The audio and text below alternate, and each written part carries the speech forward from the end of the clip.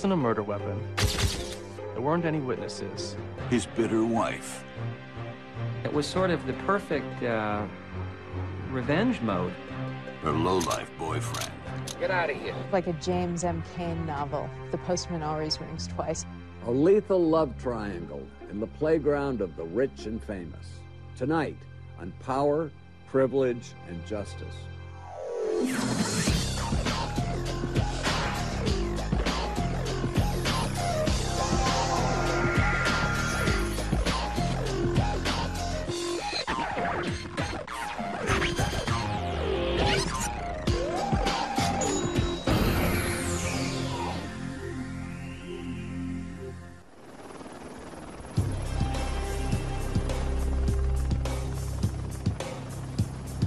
The Hamptons. A stretch of towns on the east end of Long Island where the super rich come to get away from real life. The most violent crime that I'm aware of in the Hamptons is a lady beat a parking enforcement officer over the head with a baguette for giving her car a ticket. On October 20th, 2001, East Hampton had its first homicide in 20 years. The crime scene, this 6-bedroom mansion on Middle Lane, an exclusive street 1 block from the ocean. Just a pitching wedge from the Seinfelds and the Spielbergs. It was a murder of the worst sort. It was violent, it was messy. I don't think anybody in the Hamptons would have expected this kind of homicide. The victim was Ted Ammon. The 52-year-old was a big fish even by East Hampton standards. A handsome, athletic financier worth upwards of $80 million. One of Wall Street's brightest stars snuffed out, just like that. The shock rippled through East Hampton. Everyone clamored to know what happened on Middle Lane that October night. He was bludgeoned to death. He was beaten. He suffered, conservatively, the medical examiner estimated 30 to 35 blows to the head with a heavy blunt object. 7825, code 6. There were few clues. No sign of a break-in, no indication of a robbery, no clear motive.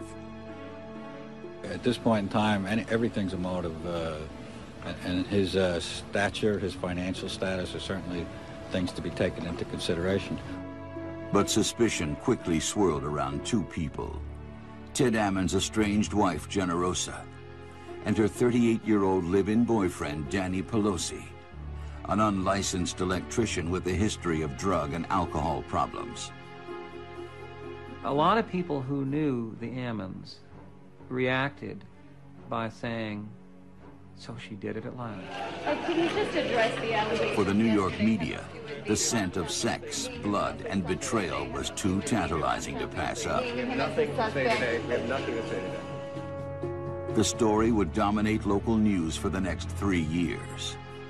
Ted Ammon was a larger-than-life character, incredibly brilliant, very rich. But no matter how high he soared, he never forgot his humble roots. Ted grew up in a middle-class family outside of Buffalo, New York. He went to Bucknell University, where he majored in economics and played lacrosse. He seemed like a typical frat boy, with one exception. He was brilliant. Ted Ammon was sort of a small-town kid who made very, very good. Very smart guy who then ends up in the early 80s working for Kohlberg Kravis Roberts doing leveraged buyouts. Ted quickly became one of KKR's top guns. He made partner while still in his 30s. Money was pouring in by the millions. He was, by all accounts, incredibly sharp, very driven, extremely ambitious, but a very nice and personable guy. Ted's first marriage ended in divorce in 1983. Looking for a new apartment to rent, he made an appointment with a real estate agent named Generosa Rand, but never showed up. This was something he was prone to do. He was a little spacey for all his intelligence, flaky as one friend put it. Ted's friends might have forgiven him. Generosa did not. She got very angry about this and, you know, called him up and confronted him about this. And there was something about this that he actually found sort of impressive, like the moxie of this woman. They dated for 3 years and wed in 1986. By all accounts, the marriage began well. It was a pretty good one, apparently, at the start. There was a lot of passion. At KKR, Ted had a role in the largest leveraged buyout of the decade, the $26 billion takeover of RJR Nabisco, a deal chronicled in the book Barbarians at the Gate. Then, in 1992, he struck out on his own. He was an entrepreneur, he started companies on his own, and he just built his wealth piece by piece. The Ammons bought luxury homes around the world. The mansion on Middle Lane, a luxury townhouse on Manhattan's Upper East Side, and a sprawling $6 million manor home in Surrey, England, called Kohlberg. By one count, it had 50 rooms. By another count, it had 65 rooms. Apparently, it took $100,000 just to maintain the thing every year. But Ted Ammon also liked to give back. He served on the board of Jazz at Lincoln Center and donated $15 million to his alma mater. He even put his chauffeur's son through college. Mr. Ted Ammon, I'm very sure for me, he's an excellent person. Generosa embraced the lavish lifestyle. She had come from such a different world. The only thing she knew about her father was his first name, Generoso. The story goes that Generosa's mother went to Italy, had a fling with this Italian sailor, came back, conceived a child from it, and called her Generosa. When Generosa was 10, her mother died of cancer. After that, she bounced around living with different families. Now that she was married, Generosa decided to save 2 children from her own fate. She and Ted adopted twins, a boy and a girl, Alexa and Gregory, from an orphanage in Ukraine. Wonderful kids. Alexa and Gregor is so beautiful, beautiful 2 children. Family life was good. But after a few years, something began to change in Generosa. She started to act erratically, dropping friends for no reason, flying into sudden rages over the slightest things. One contractor told me about planting 600 tulips for her in their East Hampton house in a shade agreed upon by her, and the next weekend she was ripping them all out in a fury, saying that it wasn't quite the right shade. Much of the rage was directed at her husband. A couple of times, when he's coming in, she received him big angry, big fire. The volatility that had once attracted Ted to Generosa now drove him away. By 1999, she was living with the children in England. He was living alone in New York. Convinced Ted was having an affair, Generosa hired a private detective. She was right. Her suspicions were confirmed, and that began the deterioration of the marriage and the suspicion that really took hold inside of her, that her husband was hiding things from her, hiding money. Generosa returned to New York and filed for divorce. It was ugly from the start. She thought that Ted might be worth as much as $300 million. It took a long time for lawyers to hammer out an understanding that Ted was, in fact, worth something more like between 50 and 80 million, and that she would get some portion of that. While the lawyers battled over Ted's net worth, Generosa took aim at his cash flow. She and the children moved into a suite at the Stanhope, a swanky Fifth Avenue hotel, and began an expensive renovation on a $9 million townhouse. It required gutting, a complete renovation. She took out a $3 million loan, started pouring money into it, started having everything redone. Meanwhile, in Center Mauritius, Long Island, Danny Pelosi heard from a friend about a wealthy woman spending millions redoing her townhouse. Pelosi was an unlicensed and unemployed electrician with a wife and 3 children to support.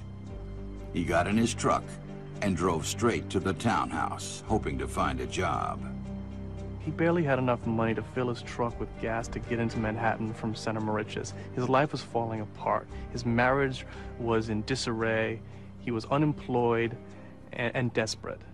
But Danny's luck was about to change. When Generosa laid eyes on the tall, lanky electrician, she could feel the voltage. She hired him on the spot. Before long, Danny Pelosi would work his way into Generosa's pocketbook and her bedroom. After Ted Ammon's body was discovered in his East Hampton mansion, homicide investigators became tight-lipped. Definitely. There'll be no updates. I've told you everything that I can tell you up to this point. But that didn't stop the media buzz. This was a big story in the Hamptons. You know, in the days after the murder, there were people milling around, you know, either end of Middle Lane, quite unprecedented. Murdered millionaires always make headlines, but this one had an estranged wife in love with a penniless electrician, and the plot was thickening. Reporters dubbed Generosa and Danny the Princess and the Pauper. But what happened after these two hooked up was no fairy tale. What attracted this society lady to the low-life tough was a mystery played out in the tabloids. He's handsome. I'm sure he was quite charming. You hear that from people who know him in his personal life. Perhaps Generosa saw a bit of herself in the rough-and-tumble Marlboro-smoking electrician. She was a working-class girl. She came from that kind of family. Pelosi certainly had that kind of background himself. He was also the antithesis of the man who had just broken her heart. She thought he was a regular blue-collar kind of guy who had family values, and he was, I guess in her mind, the opposite of her husband who had cheated on her. Whatever it was, it took hold fast. Before long, Danny was running the entire townhouse renovation project by day and sleeping in the boss's first-class hotel room by night. It was sort of the perfect revenge mode for Generosa, because she was spending all her husband's money, having the renovation get more and more elaborate, and the money was going to her boyfriend. What could be better if you wanted to really stick it to your ex-husband? Indeed, Ted was troubled by the affair and worried how it would affect his children. He'd already had a couple DWIs at that point. You know, he had a very dubious history in other regards. I mean, he wasn't someone you necessarily wanted shepherding your young children around. For Danny, the affair provided entree into a world he'd only glimpsed from afar. Before long, he was handing out $100 tips at the Stanhope, running up $1,000 bar tabs with his buddies, living life like a millionaire. I got lucky. I met a woman with money, and I met a woman that loves me. Danny had a habit of often speaking about this hookup with Generosa Ammon as if it were akin to winning the lottery. He would always talk about it in almost mistressy terms. It was like he was the gigolo. By the summer of 2001, Danny seemed to have taken over Ted Ammon's life completely. He lived at the East Hampton mansion with Generosa. He drove Ted's cars around town, at one point getting arrested for another DWI. He even started dressing like Ted. Danny body snatched Ted Ammon's life. It's just amazing the sort of speed and alacrity with which he just kind of swooped in there. By October 2001, Ted and Generosa's lawyers finally hammered out a settlement. They agreed that Ted was worth $46 million after debts and taxes, and Generosa would get half of it. They would also split custody of the children. All it required were the signatures of husband and wife, and that was it. They were going to be done. They were going to begin their separate lives. With the divorce nearly final, Ted seemed reinvigorated. He had a new girlfriend and was ready to begin the next chapter of his life. He felt actually optimistic, you know. He was through that worst part. He was a very fit, vigorous guy, age 52, very youthful looking. In a sense, he still had his whole life, or most of it, ahead of him. On Saturday, October 20th, Ted climbed into his Porsche and drove to East Hampton for a quiet weekend on Middle Lane. That night, he dined alone at his favorite restaurant, ordering tuna steak and a few glasses of white wine. He went for a walk on the beach and called his girlfriend from his cell phone. Then he returned to the mansion alone. On Monday morning, Ted Ammon didn't show up for work.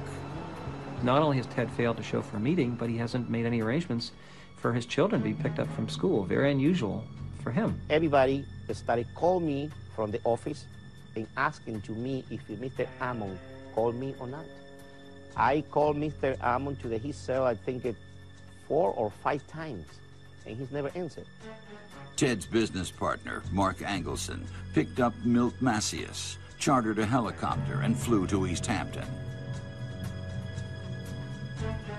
Ted's car was in the driveway, and his 3 dogs were out back, barking loudly.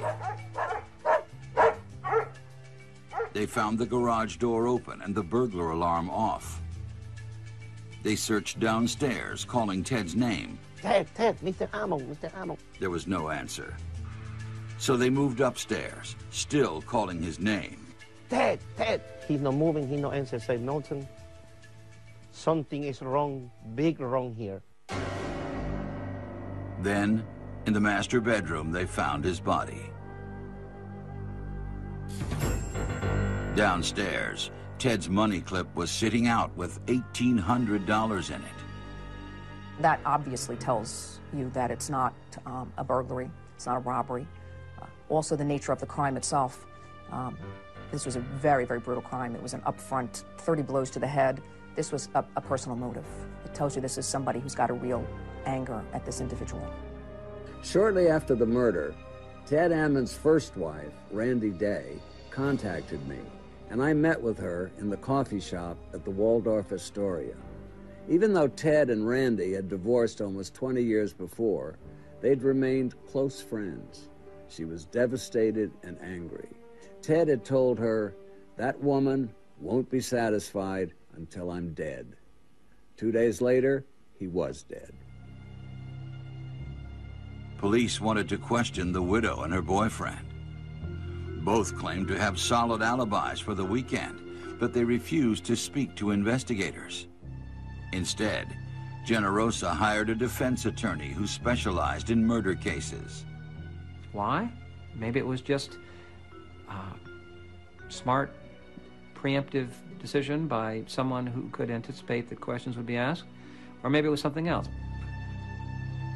As the days after the murder stretched into weeks, the story began to die down. Then, in mid-November, lawyers opened Ted Ammon's will and discovered a bombshell. As it turns out, Ted's will had not been updated since 1995. It was almost certainly going to be updated as a consequence of getting formally divorced. But the divorce papers hadn't been signed yet. The will was untouched. And as for Ted's fortune, Generosa was getting it all. Just like that, Generosa went from a wealthy ex-wife to a filthy rich widow. Most people in her shoes would lay low, but not Generosa. She and her high school dropout boyfriend seemed determined to cause a stir. In the weeks after Ted Ammon was murdered in his East Hampton mansion, his estranged wife Generosa and her live-in boyfriend Danny Pelosi refused to cooperate with investigators. Most of us, if the police said, "We've got to ask you some questions," well, maybe we'd know to have our Miranda rights read to us, but we would feel obligated to say what we knew about the murder of our spouse. Instead, the couple hired a high-powered legal team, but it didn't keep them out of the media glare. Any defense attorney worth his salt would have advised Generosa and Danny to stay out of the spotlight. But they weren't taking advice from anyone. Instead of towing the line, they walked down the aisle only 3 months after Ted's death. People were aghast. Staggering. Well, at the least you would have to say that she had recovered quickly from her grief for her former husband. As for Danny, he divorced his old wife just a day before he married the new one. It was certainly shocking. And from my perspective, just looking at them, they have all these high-priced lawyers around them. They do probably the one thing that triggered even more suspicion and even more tabloid interest in them. To escape the media glare, Generosa and Danny moved with the children to the Kohlberg mansion in England. Pelosi embraced his newfound prosperity with gusto, reportedly blowing through millions of dollars on boats and cars and trips for him and his friends. He could come and go as he pleased.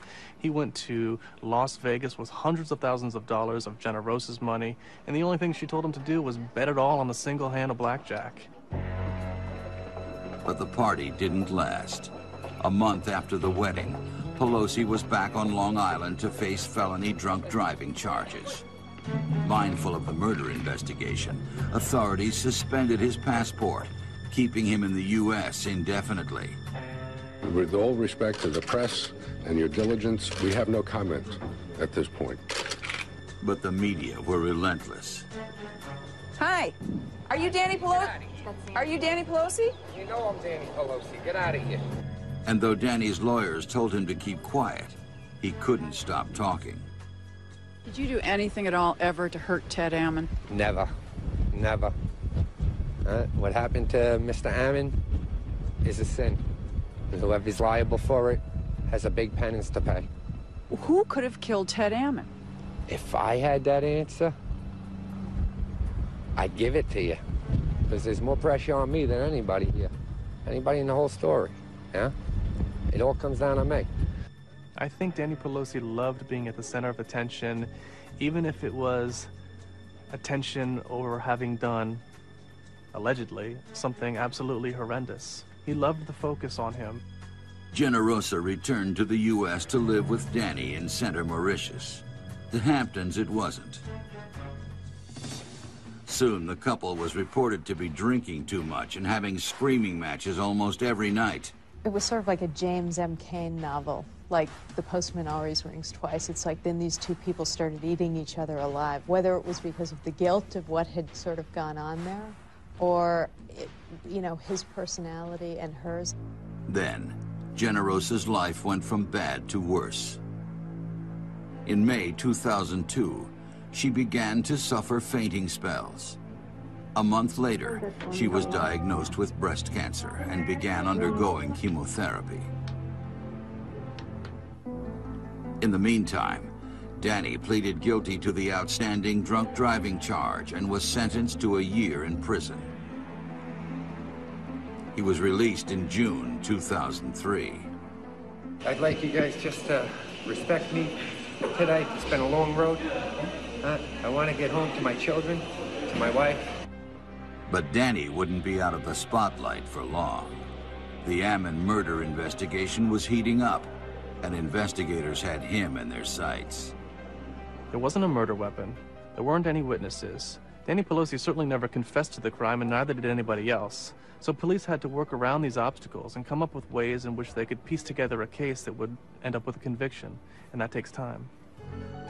Detectives learned that Generosa and Danny had secretly installed a high-tech surveillance system in the East Hampton mansion so they could spy on Ted. So, of course, that would give you a movie of the crime. You'd have an image of the killer coming up the stairs and entering into the master bedroom. What's better than that?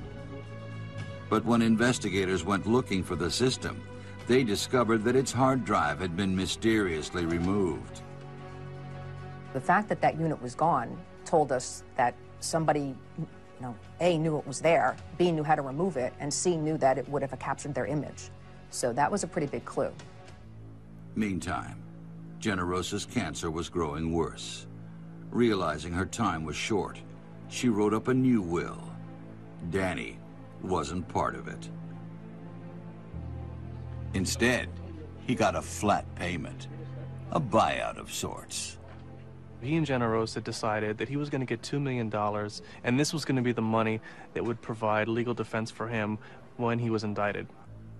In July 2003, Generosa left Danny for good, moving with the children back into the mansion on Middle Lane. She died a month later.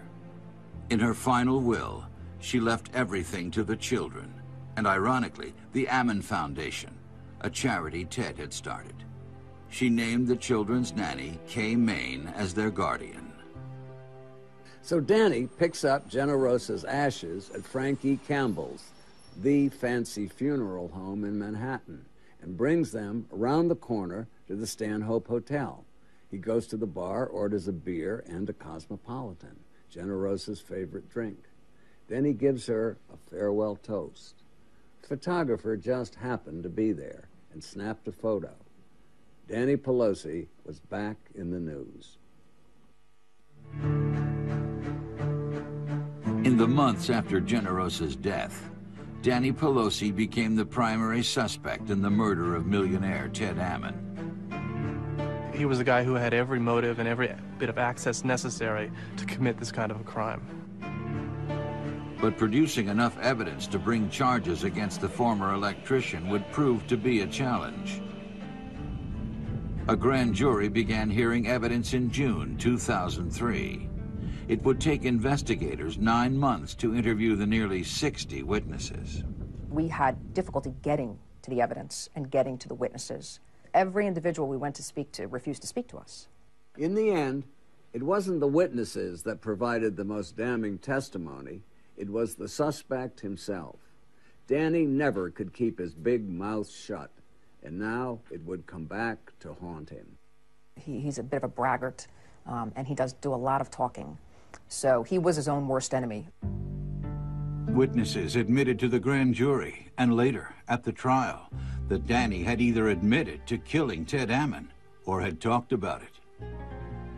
According to friend James Nicolino, the man who had first told Danny about the townhouse renovation project, Danny first spoke of murdering Ted a year before it happened, when the two went out for drinks. He told Nicolino that he was going to figure out a way to get Generosa's money. And he didn't care what it took. If it meant beating the brains out of Ted Ammon, that's what he was willing to do. After the murder, Danny's girlfriend, Tracy Riebenfeld, said Danny boasted about it to her. He told her, you know, that he'd gone into the house and that, I think he said, I bashed his brains in and he cried like a bitch and he begged for his life. The next time Danny is said to have admitted being Ted's killer was after marrying Generosa in 2002. The British nanny, Kay Main, said that Danny told her that Ted had begged for his life as he beat him to death. He came back drunk and he woke her up and she said he was trying to frighten me. And she said he whispered in her ear, you know, I killed Ted. And it was horrible. You know, there was blood everywhere. The confessions were damning, but Danny had an alibi for the night of the murder. His sister, who lived in Center, Mauritius, 40 miles from the mansion.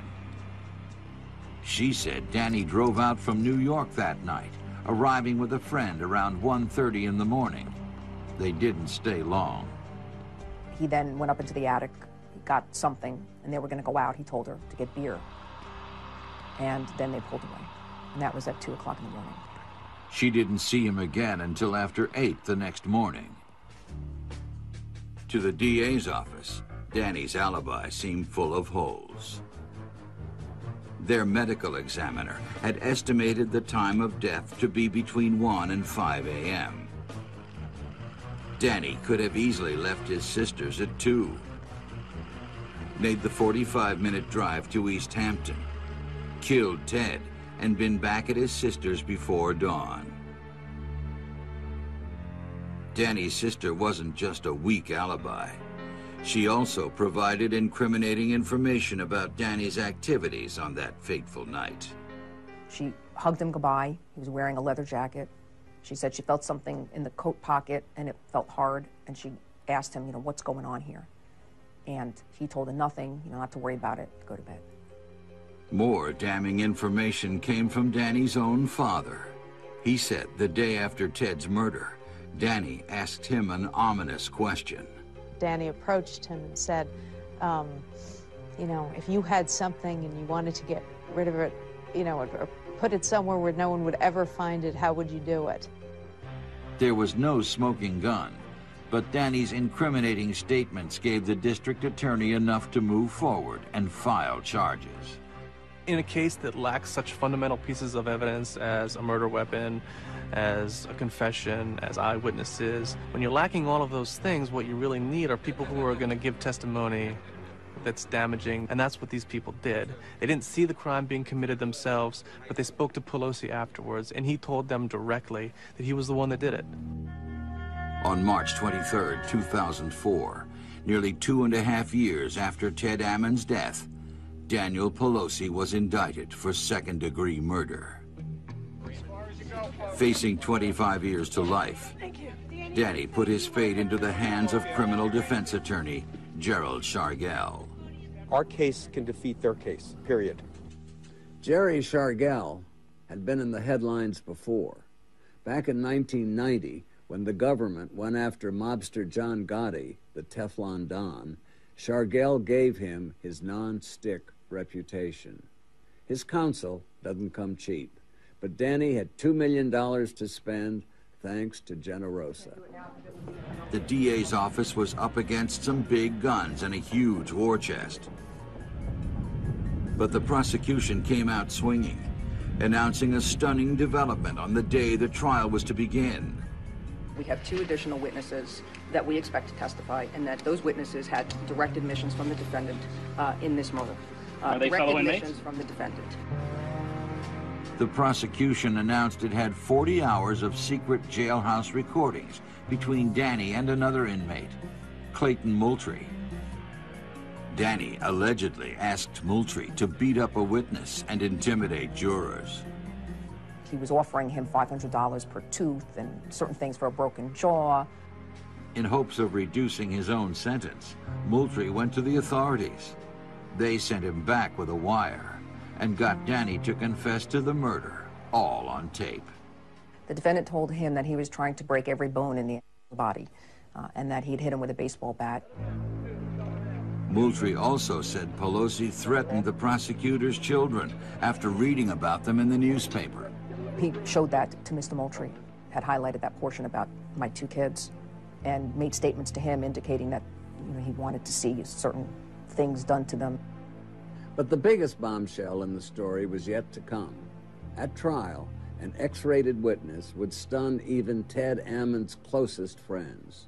The steamy saga was about to reach its boiling point. On October 13th, 2004, nearly 3 years to the day after Ted Ammon was killed in his East Hampton estate, the trial of Danny Pelosi finally began. During opening statements, the prosecution said Danny killed Ted because he thought Generosa's $25 million divorce settlement wasn't enough. Danny wanted the entire fortune. Probably the motive was just greed. He was in this for the money all along. He was in it for the money right up until the end. He wanted money, money, money, money, money. By the prosecution's own admission, the case was largely circumstantial.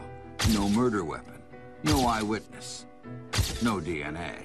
Well, it certainly wasn't a slam dunk. I was certainly concerned about the quality of the evidence that we had and its ability to convince, 12 ordinary citizens beyond a reasonable doubt. But they had a string of witnesses who said Danny confessed. The defense tried to discredit them all. The prisoner, it was sort of a get-out-of-jail-free card. For the girlfriend, it was a scorned lover. For Nicolini, it was, well, Danny was carrying on with the guy's wife. But there was also some hard evidence. The medical examiner had found marks on Ted's body that appeared to be made by a stun gun. The prosecution believed Danny used it to incapacitate Ted, who was larger and stronger than him. Danny owned at least one stun gun and was known to use them on friends for fun. He was stunning people at the job site, and so I said to him, well, did you enjoy that? And he actually said, yeah, I did. After 6 weeks of testimony from 41 witnesses, it was the defense's turn. According to the defense, Ted led a secret gay life and could have been killed by one of the men he met for anonymous sex. They had a witness, Sam Wagner, a regular house guest of one of the Ammon's neighbors. Wagner claimed that he'd run into Ted out jogging one morning in May of 1999. This guy Wagner said that he asked the stranger, "Do you want to get busy?" Then he testified that he took the man into the bushes and gave him oral sex. They didn't even know each other's names. He wasn't introduced to me before. I had no idea who this man was that I was with, but when I saw his photograph in the newspaper, I knew it was him. For many court observers, the trial had hit a new low. It was plenty juicy before that time. I think it became juicy/trashy when you had, an escapade of this kind spilled out into the courtroom in front of everybody. Suddenly, the defense theory that a secret gay lover had attacked Ted didn't seem so far-fetched. After all, Ted was naked when the police found his body, and the bed sheets were missing.